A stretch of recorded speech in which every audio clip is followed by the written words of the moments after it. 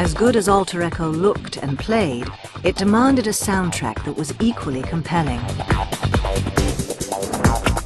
Sound designer and composer Jerry Bellongieri let his imagination run wild to create the otherworldly music and sound effects for the game. You walk around a lot with your eyes closed and try and hear what things might sound like if you didn't know what they were.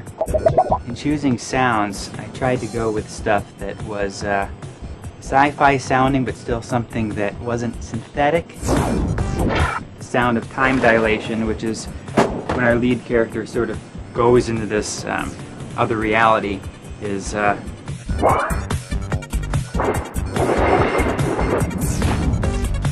swords and swipes were all done with microphones recording through tubes like this, sort of a hollow kind of a swipe.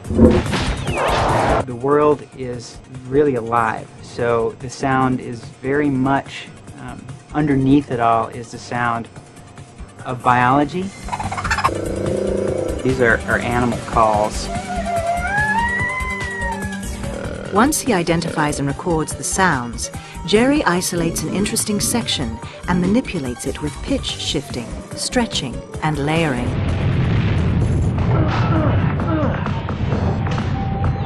In writing the music, Jerry combined Western themes and orchestral beds with a techno edge to create an otherworldly score for the game. I was very inspired by the early spaghetti Western music of guys like Morricone, you know, the classic stuff, like The Good, the Bad, and the Ugly. You know? And that the bad guy's theme is sort of that Good, the Bad, and the Ugly kind of spaghetti Western thing. And with the heroes, we have sort of a orchestral, like the Corigliano score to Altered States, sort of a very weird orchestral sort of soundtrack. The overall effect is a soundtrack that immerses the player in the strange science fiction world of Alter Echo.